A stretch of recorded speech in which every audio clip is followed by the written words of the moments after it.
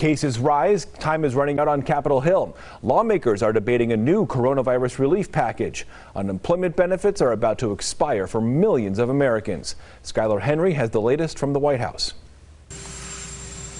Treasury Secretary Steven Mnuchin joined President Trump as he left for Texas and said there is still a lot of negotiating to do with lawmakers on a new coronavirus relief package. As of now, we're very far apart, and because of that, the President and we have discussed a short-term extension to UI. Millions of Americans are set to lose extended unemployment benefits this week if Congress doesn't act.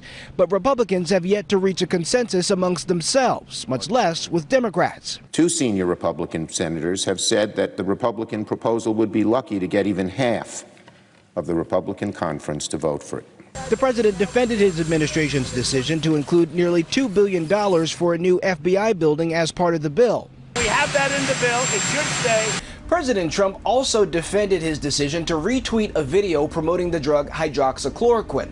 The FDA has warned people against taking it for COVID-19. Twitter, Facebook, and YouTube have all deleted the video for making false claims about COVID, including saying there's a cure for the virus and that masks are unnecessary.